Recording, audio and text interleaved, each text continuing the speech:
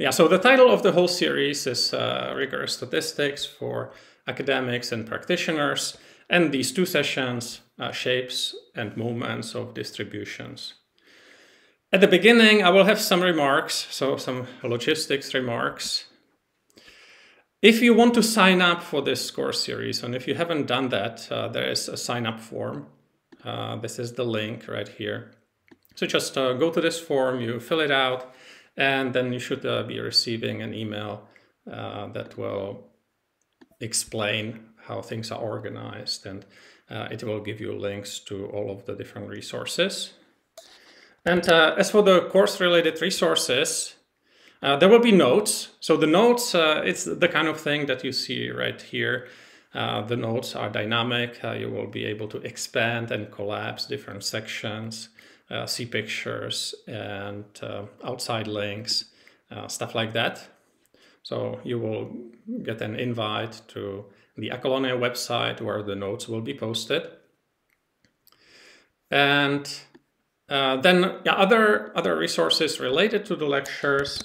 Well, there will be quizzes, and the quizzes are designed in such a way that you're asked a question, and then you select an answer. If you select the wrong answer, you will see some explanation of the details, why this particular answer is wrong, how to think about the problem. Then you go back to the same question, and hopefully you choose a correct answer. There will be homework. So the homework will be included in the notes. So in one of the first section of the notes, you will be able to see the homework.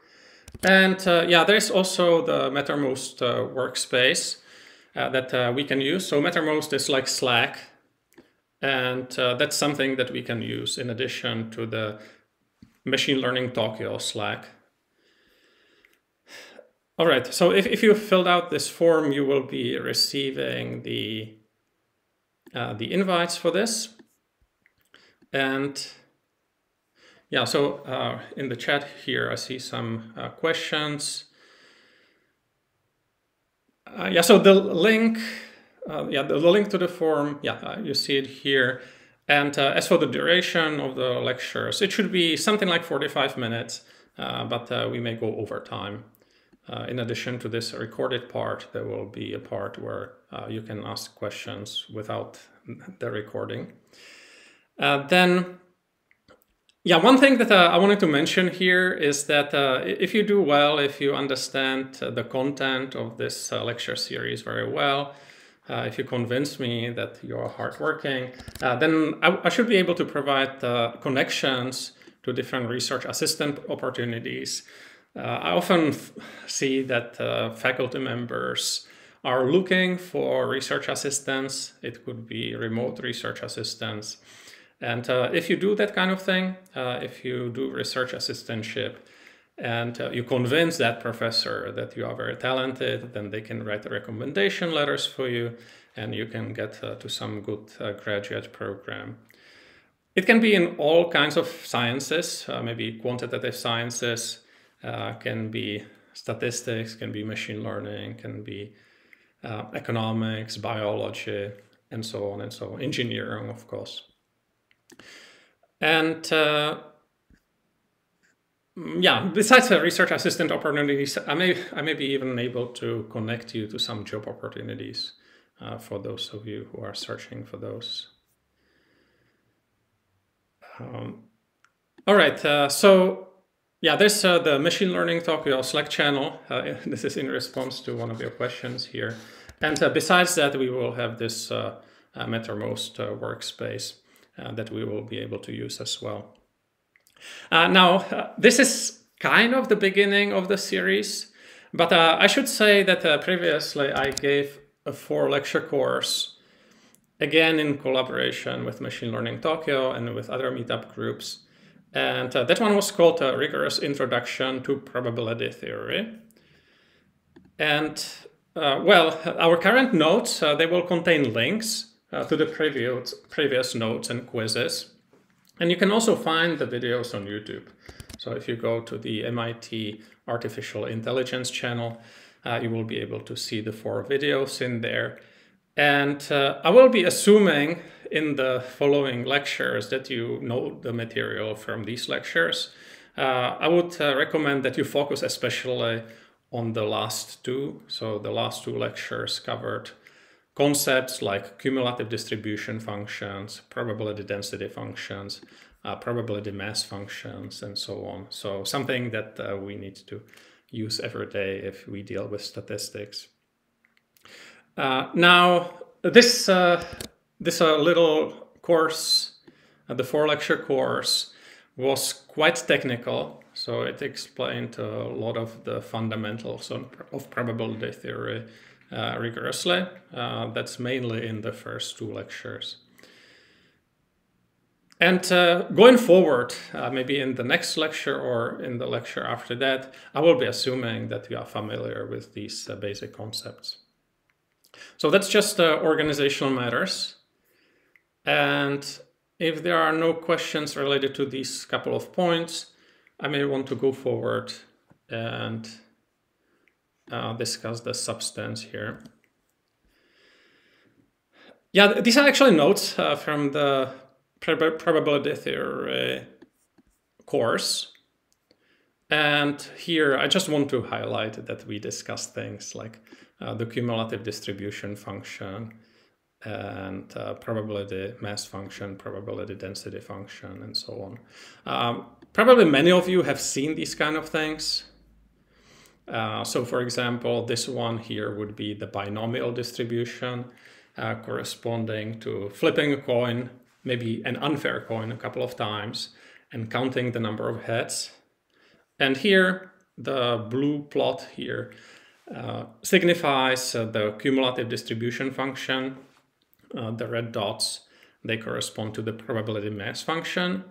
If you are not familiar with these concepts, please follow those videos that are posted on YouTube related to the previous course on Introduction to Probability Theory. So today I will be assuming that you understand these kind of basic concepts, especially the concepts of probability density function and probability mass function. Maybe I should show a couple of pictures here. So if you have a discretely distributed random variable, then yeah, the probability mass function is what we just saw, the red dots here. If you have a continuously distributed random variable, then you may have a probability density function. And here's an example. So here you would see the probability density function and probability and cumulative density, sorry, cumulative distribution function of the log normal distribution. I guess people are familiar with the normal distribution. We will be talking about the normal distribution today as well. So here the beige curve would represent the probability density function. It shows where draws from your random variable are likely. And then the blue curve, that's the cumulative distribution function. So that was in the previous stuff. Now let's jump to the topic of today's discussion, really. Today we should be talking about shapes and moments of distributions. So when I say shape, you probably can imagine what it means, maybe the shape of the probability density function. When I say moments of distributions, maybe not everybody is familiar with those kind of concepts. So I will define this here.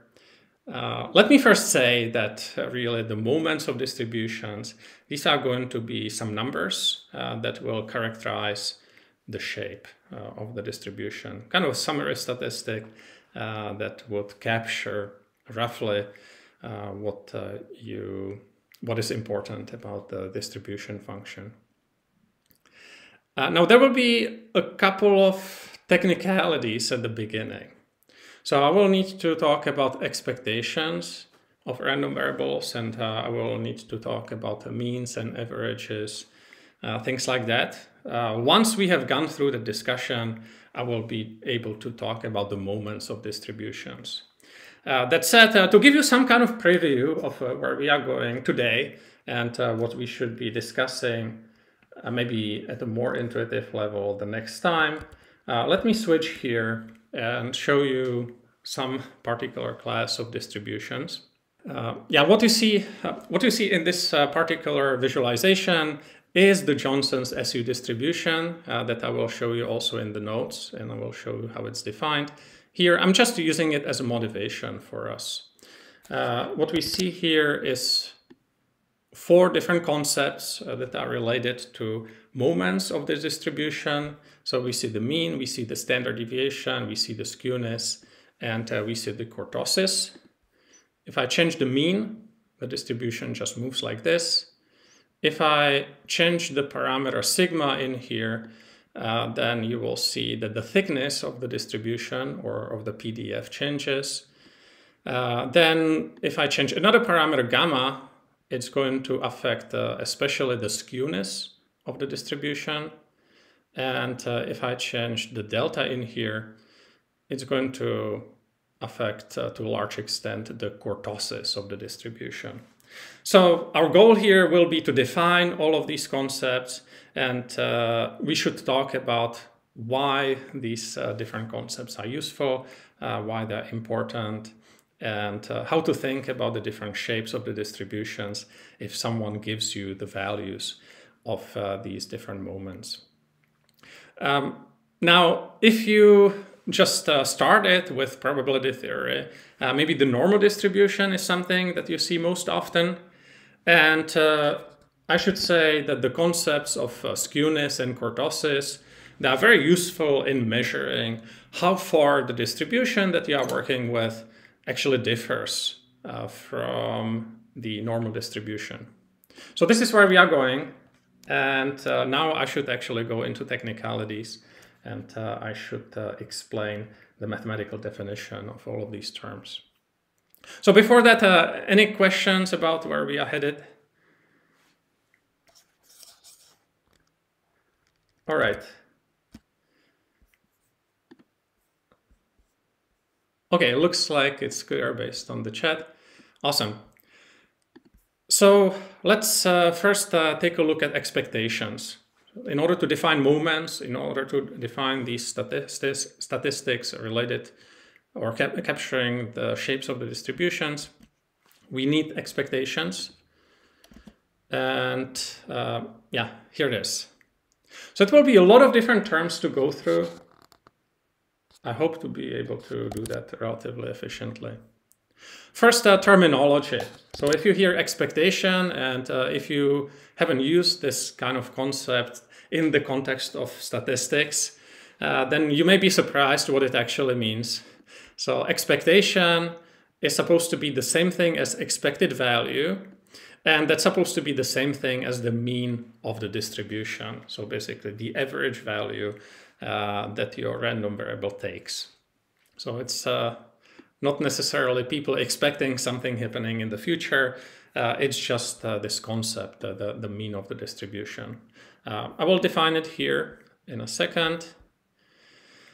But let me say that today, the definitions that I will show you, they will not be completely general. I will have one definition for discrete random variables. I will have one definition for continuous random variables. And later on, in some of the future lectures, we should have the completely general definition of expectation. So it will be a definition that will utilize measure theory. It will utilize the kind of mathematical apparatus that we built in the previous 4 lectures that I mentioned earlier. So later you will actually need to understand the concepts that we defined earlier, the concept of probability space and so on. So please take a look at those lectures.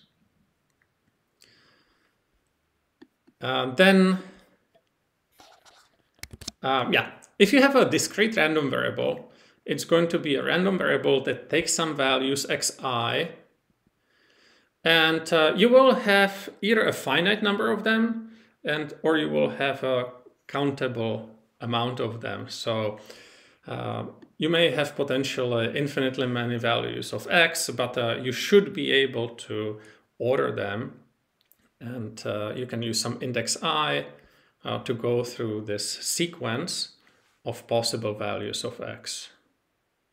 So in the binomial distribution that I showed you earlier, you would have just a finite number of possible values that x can take.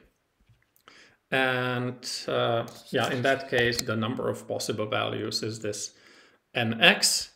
But you can potentially have infinitely many values. Say the Poisson distribution will be corresponding to a discrete random variable that can take infinitely many values. So in that case, we would say that this nx in the summation is actually infinity. But yeah, so this could be a finite sum, it could be an infinite sum. The index I goes over all the possible values that the random variable x can take. So that will be xi, and it will be multiplied by the probability that the random variable capital X takes this value xi. So if you compute this sum, then you have computed the expectation of this discrete random variables. So yeah, any question right now about the notation and the definition? All right, then if you have a continuous random variable x, then you may want to work with the probability density function. So the probability density function in here will be p, and you multiply p by x, and you're going to integrate this over all of the real numbers, so from minus infinity to infinity. If you compute this integral, you have computed the expectation of this continuous random variable.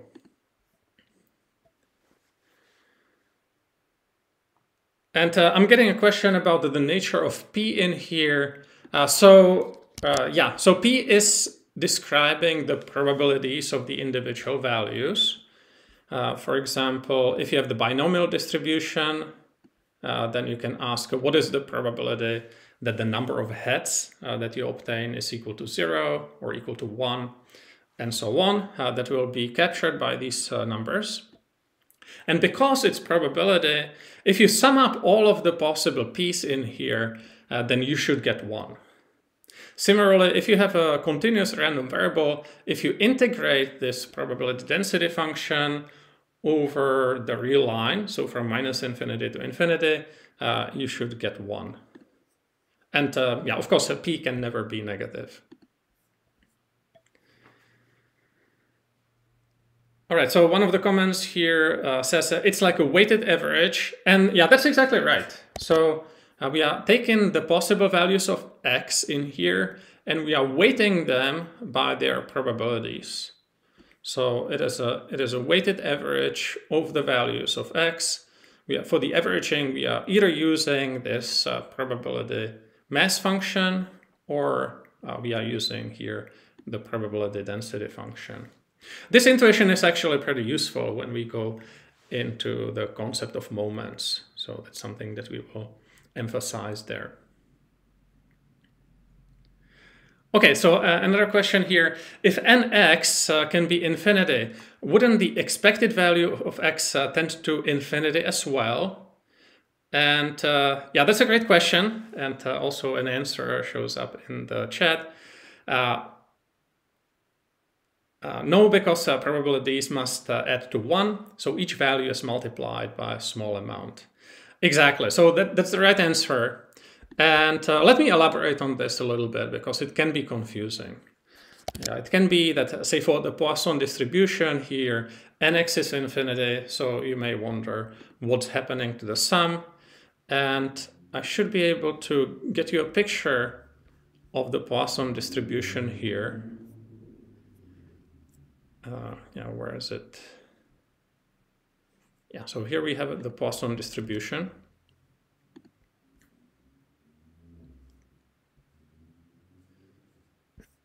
The probability mass function is represented here by the red dots.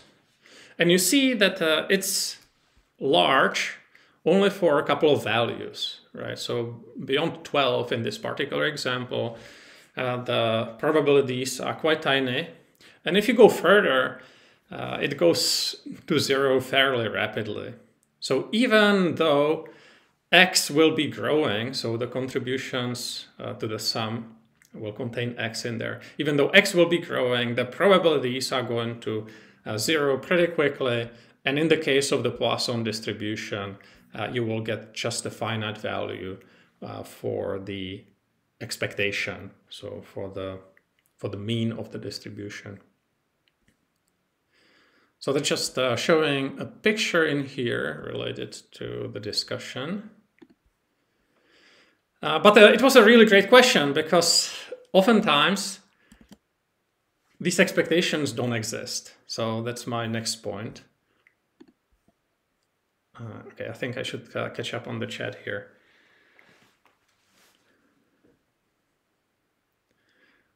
Yeah, what is the physical meaning of E in here? Right, so as for E itself, it's just a symbol for us. So E of x is going to be the expected value of x.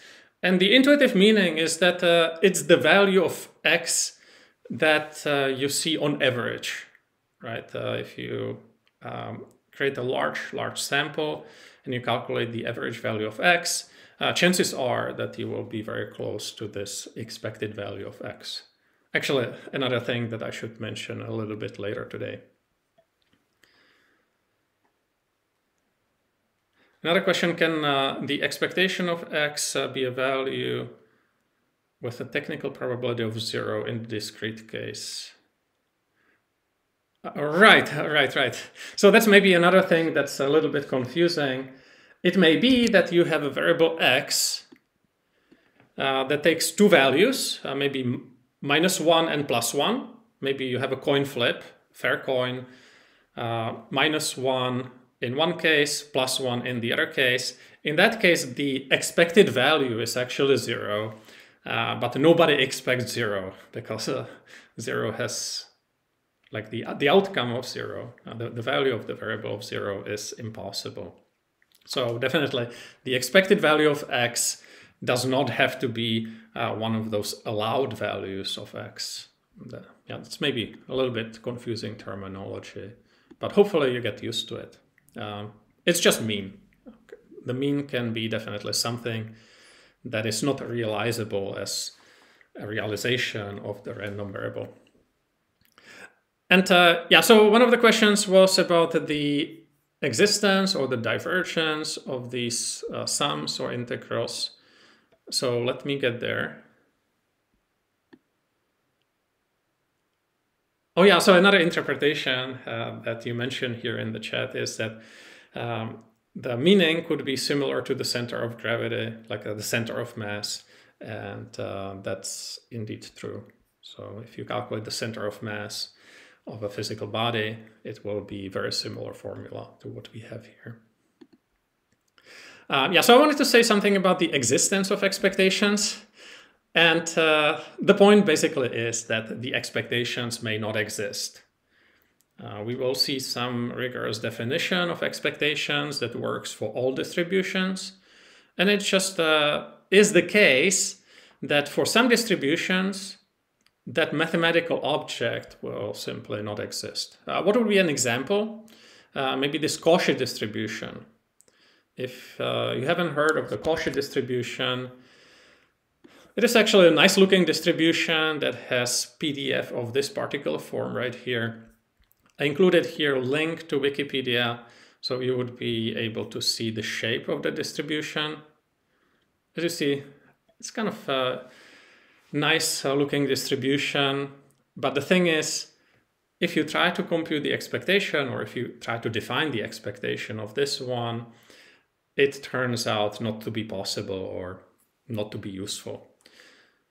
So just be aware that sometimes the sums or the integrals, they do not exist. And then we basically say that, say the expectation or the moment of the distribution, if you are talking about that, we say that it just doesn't exist.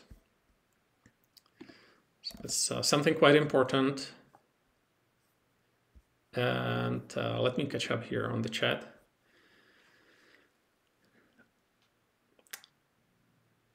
Yeah, so we could have some divergence series in here. And yeah, another question, is it like an improper integral? In this particular case, we will have a definition that's very close to the Lebesgue integral. I actually wrote it here.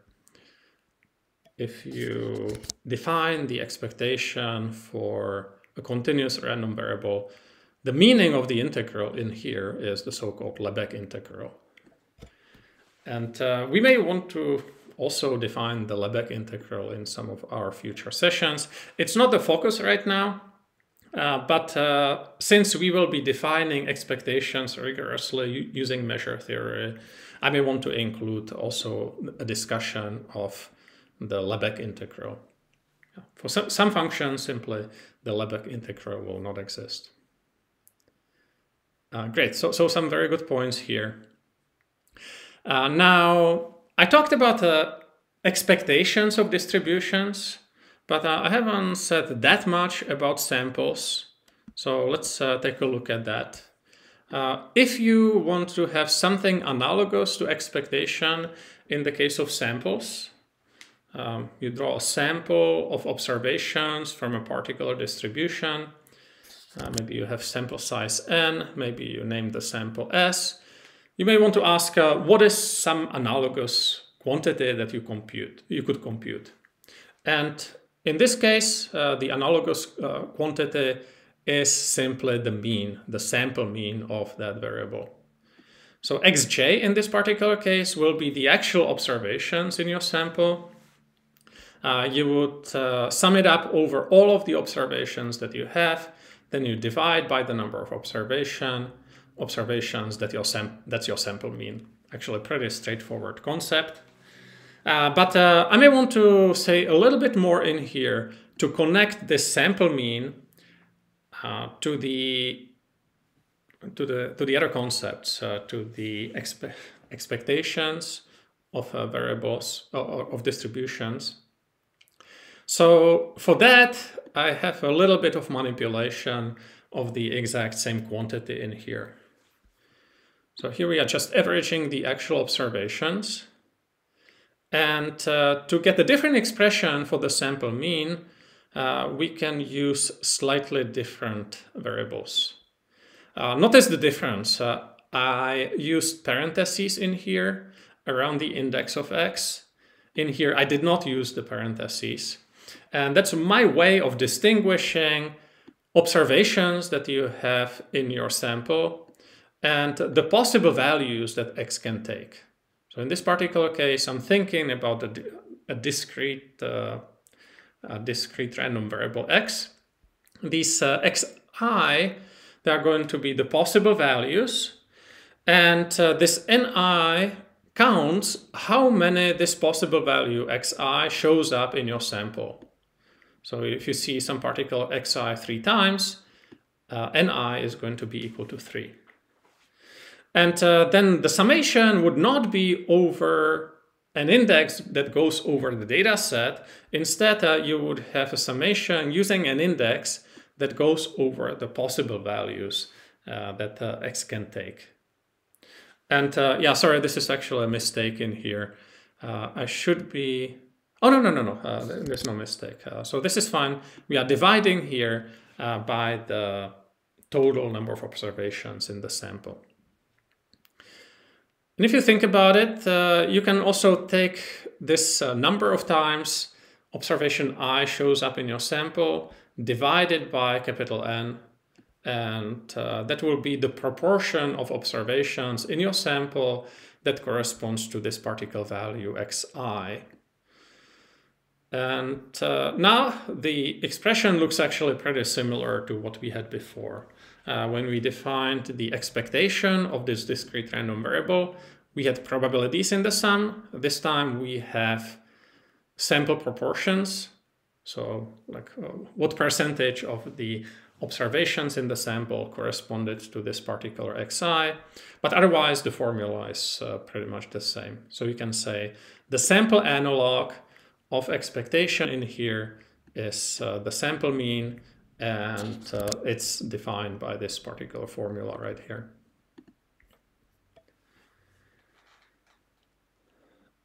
Okay, so some questions here. So converting to sample frequencies allows you to generalize to other sample sizes and mix samples. Yeah, that's maybe a good way of thinking about it. Indeed. So if you had a different sample, maybe 10 times as big, the sample frequencies are probably not going to be terribly different. But of course, the individual counts in I, they are going to be quite different. And yeah, so these three lines indeed mean the exact same thing. I just manipulated the original expression to highlight the connection to the expectation that we had for a discrete random variable. Yeah, I guess I have some more explanation of the notation, but I already talked about that. And yeah, again, these sample frequencies of the individual observations, they are analogous to the probabilities in here. All right, so a couple more things to say here. This is not just analogous. There are some rigorous theorems that you can prove relating the sample means and the expectations. You may have heard about the law of large numbers. So we should go through the law of large numbers sometimes later in some of the future lectures. But right now, let me simply read this out. So the law of large numbers states that with certain assumptions satisfied, the sample average converges to the expectation as n goes to infinity. So as you make the sample larger and larger, if the individual observations in the sample are drawn independently from the distribution of this random variable capital X. There are different forms of this law of large numbers, and we should discuss that. But for now, I just wanted to mention this here for context. If you want to think intuitively about the expectation, you can say it's going to be close to the sample mean if you collect a very, very large sample of independent draws from the distribution. All right, so this is some background. Oh yeah, more background actually. Terminology. We talked about samples. Sometimes we would use the term population. And in this particular case, like in our context here, the term population would mean the actual distribution that we are dealing with. So this kind of usage of the term population is kind of used often in social sciences. So if we make a distinction between sample and population, we mean a distinction between sample and the underlying distribution of the variable X. All right, so I think I should go here and go through some of the defining relationships that will define the moments. But there will be a lot of things, so a lot of the discussion will have to wait until the next week. All right, so one more question here in the chat. Is the law of large numbers related to the central limit theorem? And yeah, it is. So the central limit theorem would tell you that under certain assumptions, kind of the statistics that you compute based on your distribution will approximately follow the normal distribution. And yeah, the central limit theorem is going to also specify the mean of that normal distribution. And that's definitely related to the law of large numbers. We will discuss all of these separately, the law of large numbers, the central limit theorem, and stuff like that. Yeah, today I will just attempt to define the different moments. We should think deeply about the meaning of the different moments of distributions the next time.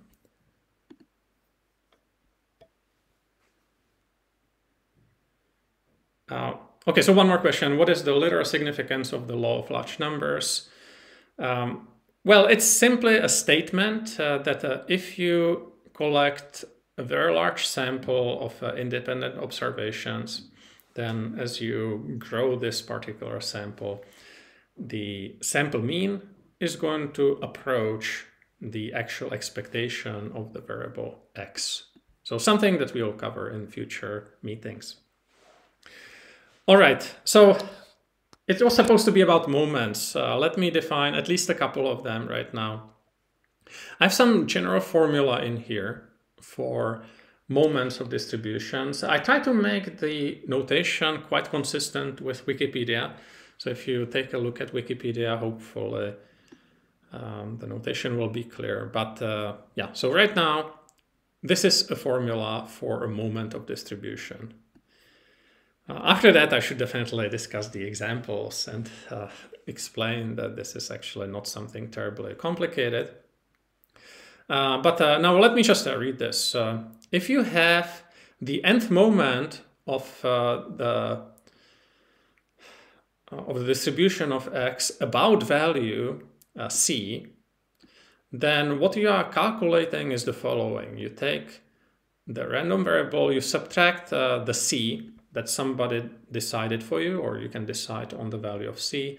You raise it to the power of n, and then you calculate the expectation. So this will be the nth moment about the value c.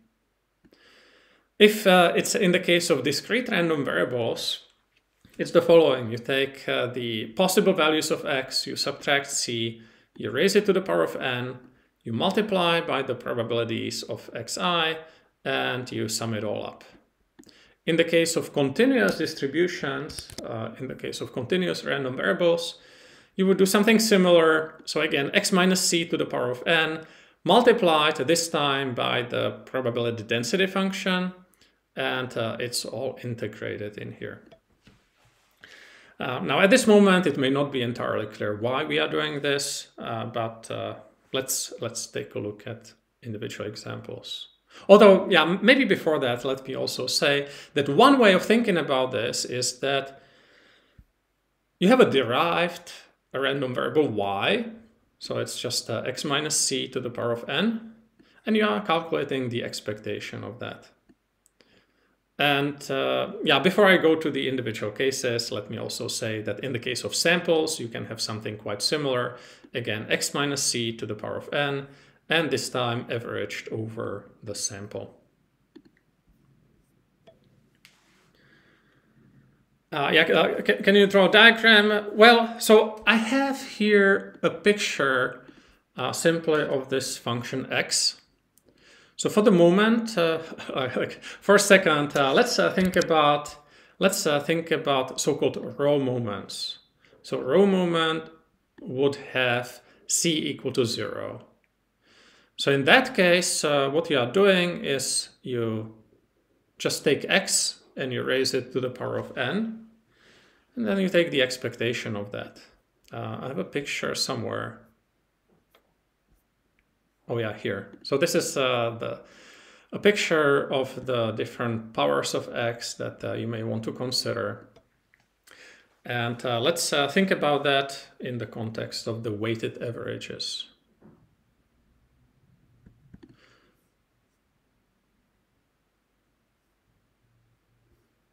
And yeah, so one more comment relates the concepts of moments here to moments in physics, and indeed it's very closely related to moments in physics. Now, if you think about just the power functions, so x to the power of n, for different values of n, these are the possible shapes that are most frequently used. And specifically, if n is equal to 1, you just get a linear function in here. And you would be computing just the basic expectation of x in this particular case. You can say that you have the blue function in here, and you use weights that correspond to the probabilities of individual values in here. And yeah, so the expectation, that's going to be the weighted average of this blue curve.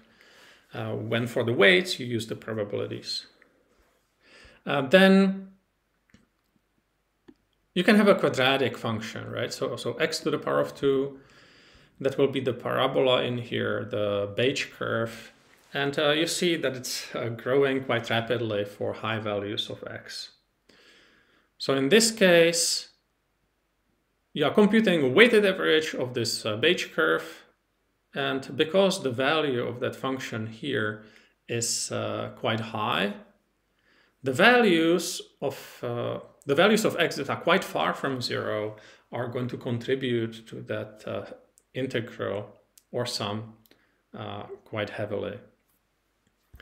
And then if you go to higher powers, you will see the green curve here or the orange one, and those grow even faster than that. So if you decide to compute these high moments, so if you decide to compute moments where n is quite big, the contributions from quite extreme values of x are going to be very, very important. Whereas if you compute the low value, like low moments, they will not be so heavily dependent on the situations where x is very, very large. All right, I think I should just mention here a couple of definitions. There's a lot to be said, especially the intuition, so let's leave that for the next time. But just to be clear, let me specify some definitions and let's talk about the intuition the next time. So we talked about the row moments. We can also discuss center moments.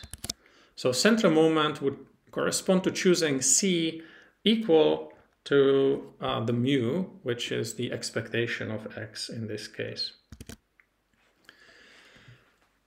Yeah, we may want to think about the row moment where n is equal to 1. I already mentioned that. That's just the plain expectation of x. We can talk about the central moment when n is equal to 2, and this is the so-called variance. Probably many of you have heard of variance.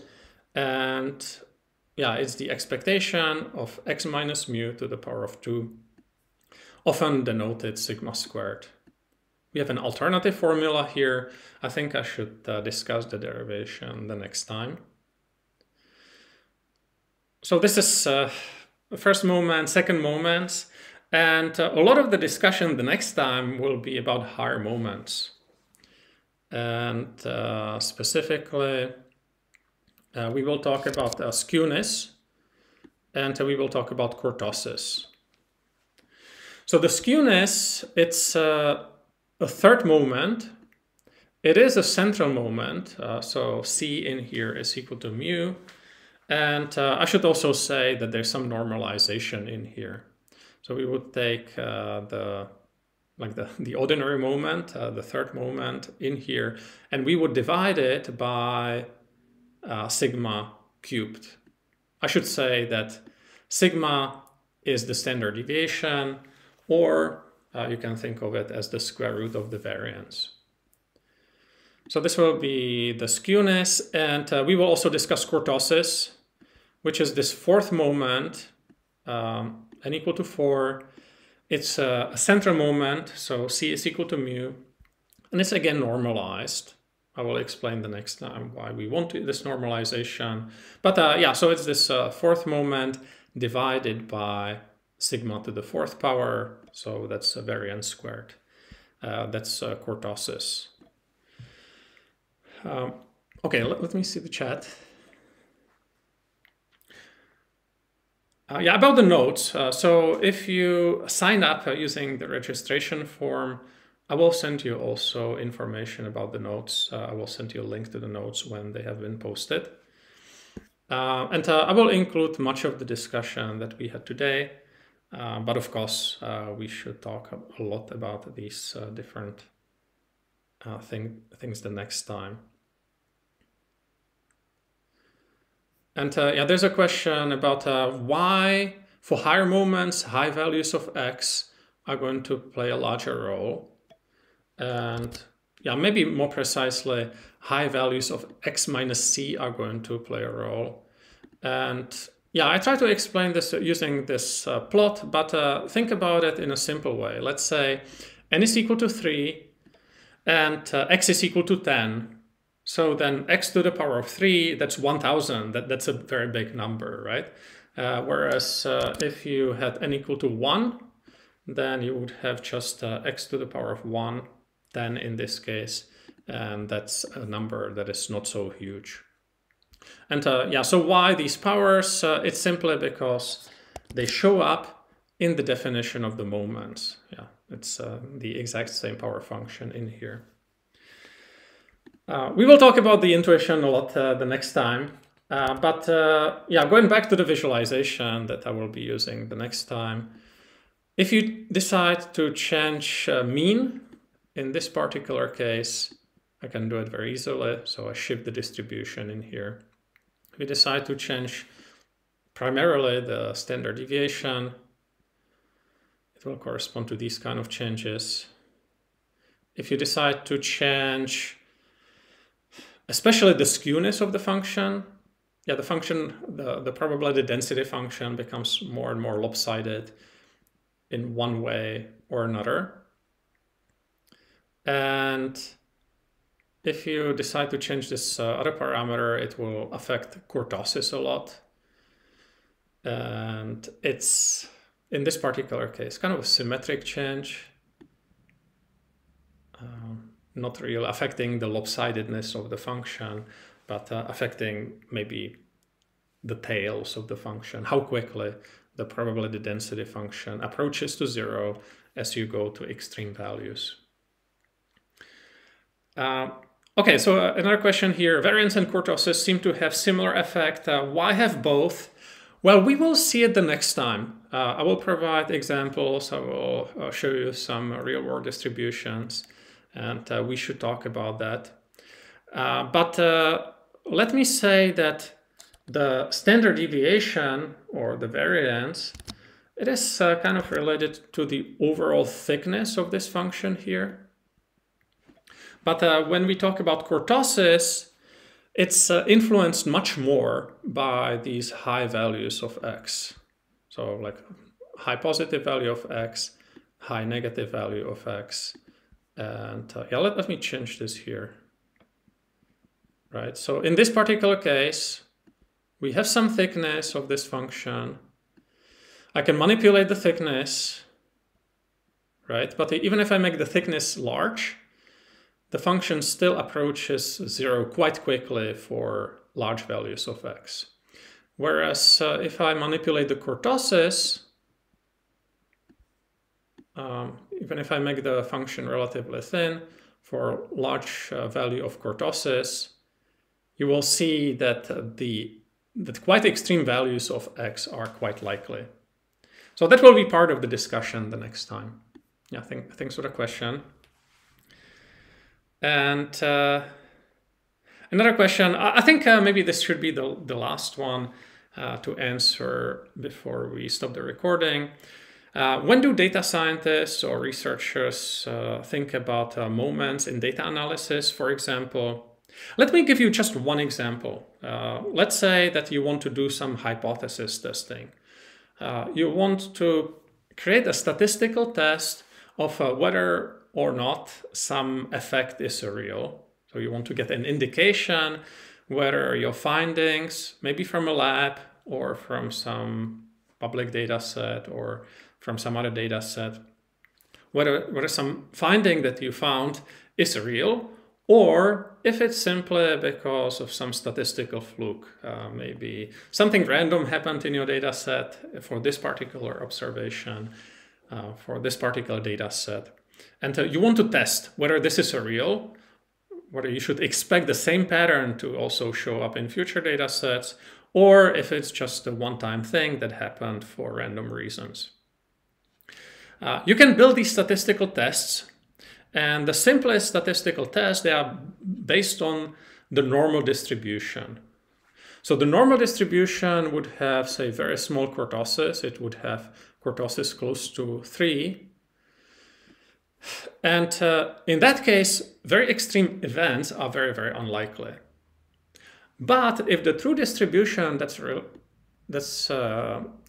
responsible for your data has a high kurtosis, then quite extreme events happen fairly often.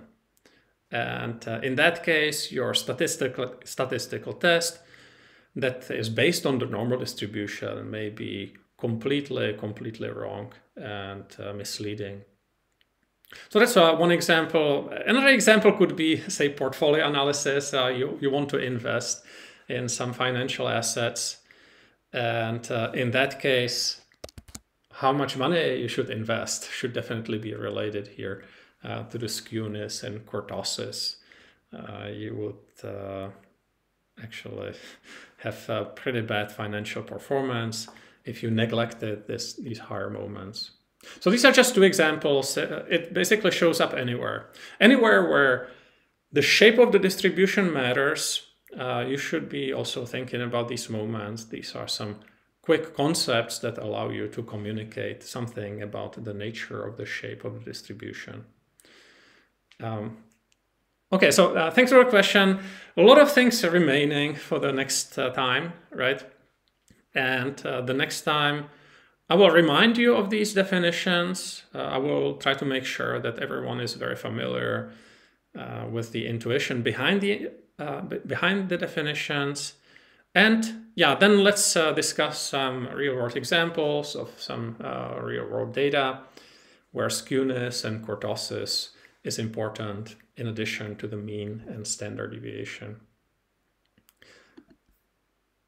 All right, so I hope to see you the next time. Thanks a lot for joining.